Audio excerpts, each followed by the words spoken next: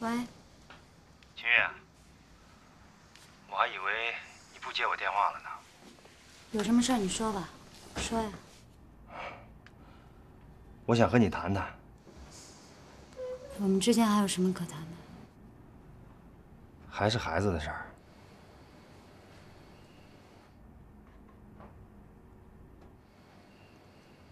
行，哪儿见呢？再见。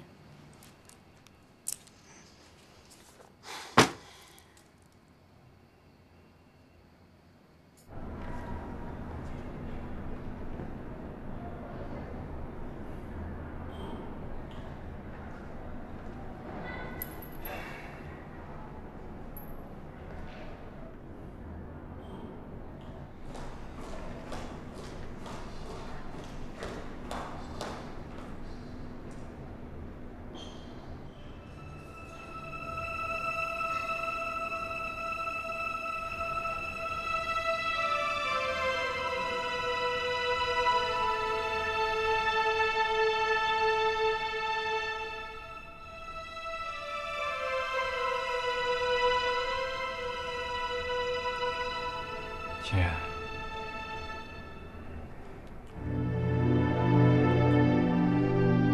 咱们里边谈吧。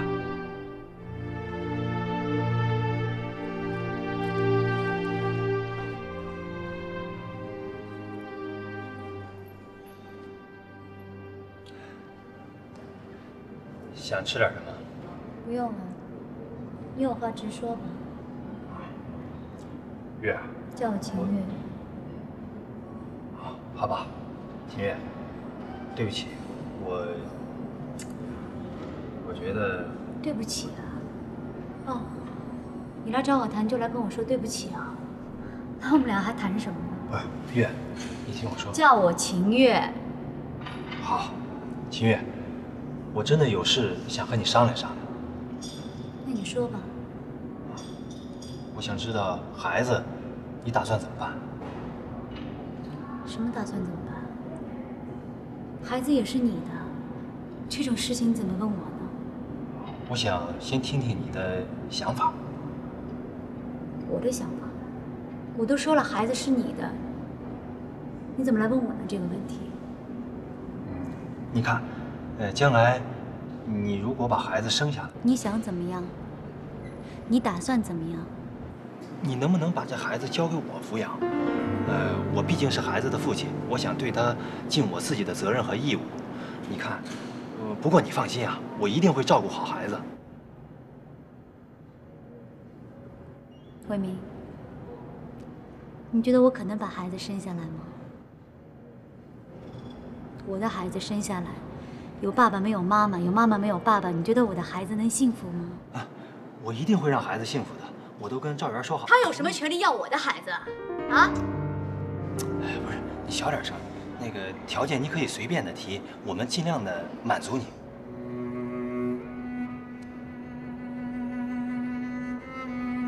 魏明啊，以前呢，我只是觉得你这个人挺自私的。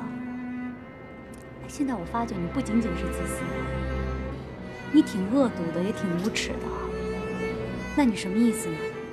我拿你卖身换来的钱来养我的孩子，可能吗？不是秦野，好，我想你是误会了，我真的没有别的意思。你看，将来你要结婚，嫁人，一个人没有办法带着孩子，所以没有别的意思。你不用解释，你什么意思我很清楚的。我实话告诉你，原来呢我还真的不知道拿这个孩子怎么办，现在我知道了，我一定要把他生下来，但是不是给你的，因为你不会当孩子的父亲。可孩子也需要父爱。我当然知道，我告诉你，我现在随便到外面找一个男人当他的爸爸，就是不给你。你要孩子啊，做梦去吧。还有啊，做坏事呢，有报应的，真的。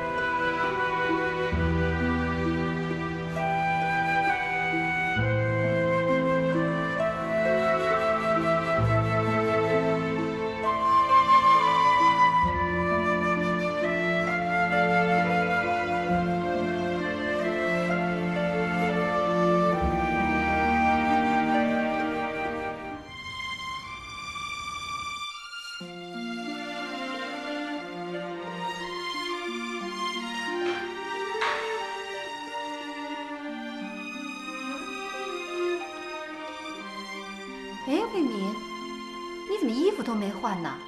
赶紧呀，去打高尔夫球。张总都来电话催过2次了。嗨，没兴趣，你自己去吧。啊？什么呀？不行，你得陪我一起去。我都说了我没兴趣，而且我也不喜欢打那高尔夫，你让我受那份洋罪干嘛呀？这不是你的兴趣和喜不喜欢的问题，这是社交，懂吗？很多事情都是在社交的场合谈下来的。得，你也别说了啊，反正我没兴趣，我不想去。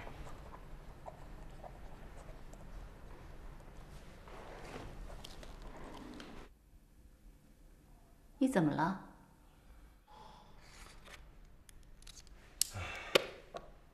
没什么，没怎么。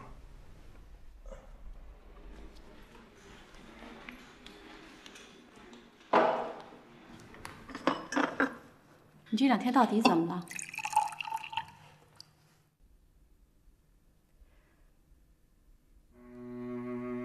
我见秦月。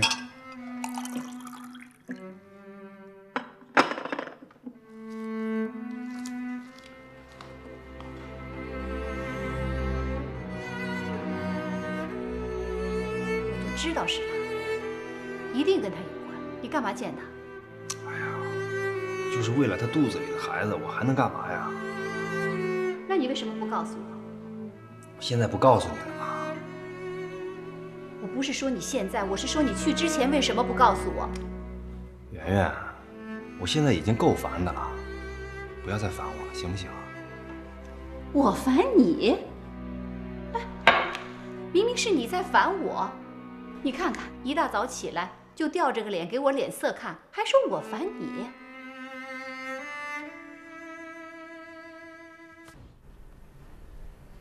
那他怎么说？他说了，他恨我，死活也不把孩子给我。那怎么办？